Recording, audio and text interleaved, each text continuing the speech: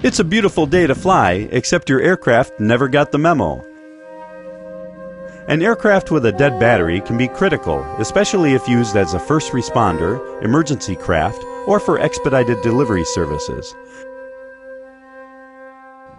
In the next few moments, we will show you how to jumpstart an aircraft using the Rescue Booster Pack 2020, the only booster pack capable of starting both Cessna and Piper aircraft, either because of a dead battery or just for cold weather starts.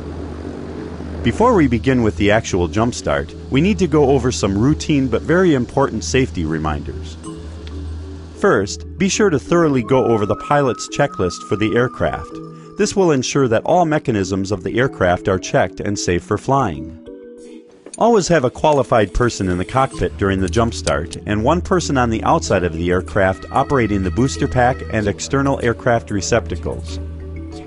Always wear eye protection. Stay clear of the propeller at all times and never have your back toward the propeller. Whether you're jump-starting your own aircraft or you're part of a ground support team, you'll always want to check the booster pack to make sure it is fully charged. We're almost ready, but we need to make sure the cockpit controls are set correctly for a proper jump. Start by making sure the radio and electrical equipment are turned off.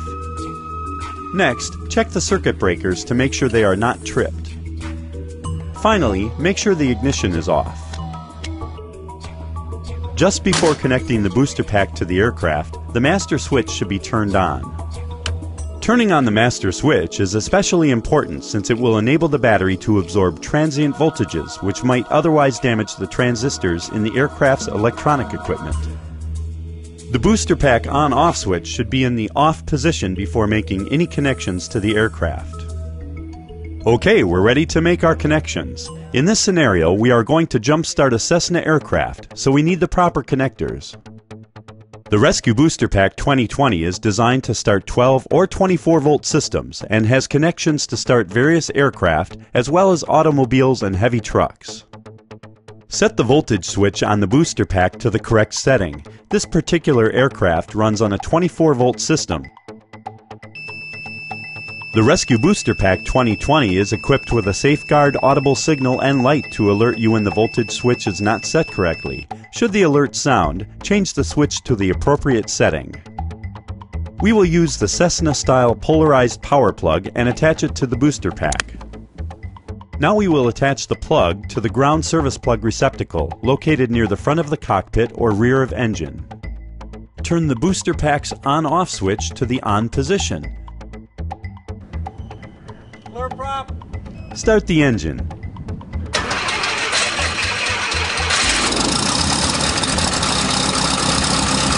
After the aircraft has been successfully jump-started, turn off booster pack and remove the connectors from the aircraft. Soon enough, you'll be back in the sky.